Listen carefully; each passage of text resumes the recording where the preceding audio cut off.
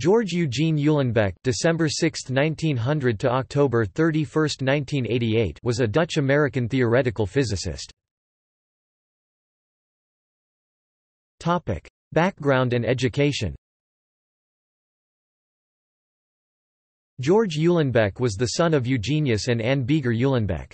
He attended the Hagerberger School, high school in The Hague, from which he graduated in 1918. Subsequently entered Delft University of Technology as a student in chemical engineering.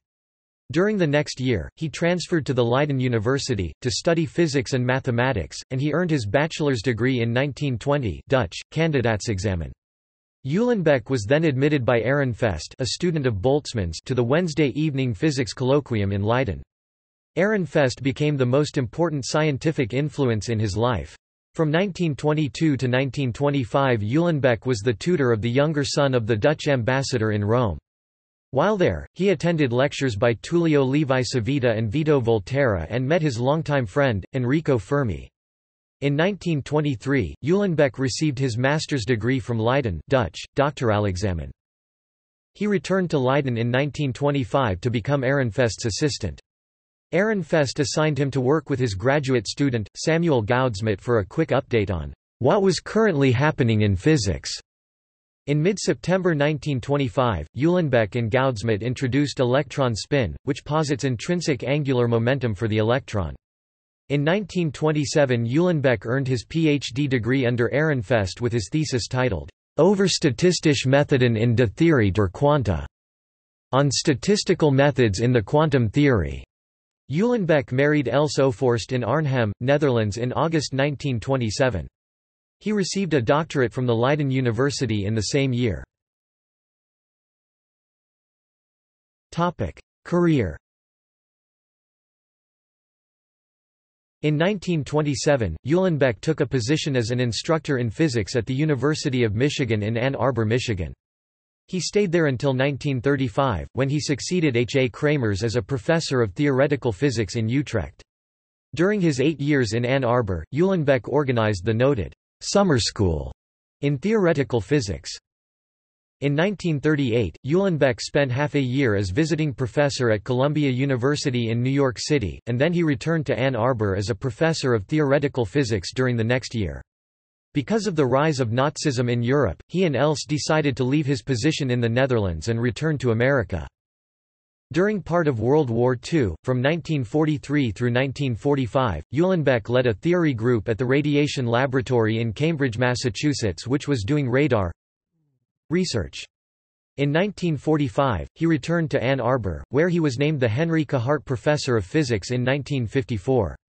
He remained in Ann Arbor until 1960, when he joined the Rockefeller Institute for Medical Research, now the Rockefeller University, in New York City as a professor and member of the institute. Retirement and death. He retired in 1971, but he remained scientifically active until the early 1980s. Uhlenbeck died on October 31, 1988, in Boulder, Colorado at the age of 87 years. Recognition. Uhlenbeck received 5 honorary degrees. In addition, he received the Research Corporation Award in 1953, the Ørsted Medal of the American Association of Physics Teachers in 1955, the Max Planck Medal of the German Physical Society in 1964, the Lorentz Medal of the Royal Netherlands Academy of Arts and Sciences in 1970, the National Medal of Science in 1977, along with Goudsmit, and the Wolf Prize, also shared with Goudsmit, in 1979. In 1951 he became member of the Royal Netherlands Academy of Arts and Sciences. Uhlenbeck was a friend of many of the great physicists and mathematicians of his era, including Enrico Fermi and Oscar Klein. E.g.d. Cohen, a student of Uhlenbeck's, described his teacher. Uhlenbeck often admonished me that rather than trying to be original, it was much more important to be clear and correct and to summarize critically the present status of a field in the Ehrenfest tradition. He wisely observed that what is often of lasting value is not the first original contribution to a problem, but rather the final clearly and critically written survey. That is certainly what he did in this Brownian motion paper. Describing Uhlenbeck's work, Cohen writes, Uhlenbeck's papers are all relatively short and stand out by their conciseness, precision, and clarity, finely honed to a deeper understanding of a basic problem in statistical physics. They do not contain long formal derivations and are almost all geared to concrete problems. They were of a classic nobility, mathematical purity and clarity. He felt that something really original one did only once, like the electron spin the rest of one's time one spent on clarifying the basics. Cohen also comments on the high quality of Uhlenbeck's teaching. He was an inspiring teacher. With superbly organized and extremely clear lectures, he laid bare for everyone to see the beautiful structure of statistical mechanics, based on the principles of the Founding Fathers, Maxwell, Boltzmann, and Gibbs. Thus he transmitted to a younger generation what he conceived to be the essence of the past and the way to the future. In doing so, he educated several generations of physicists in statistical mechanics in a style rare in this century.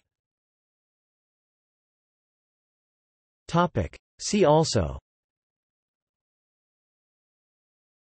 Ornstein–Uhlenbeck process.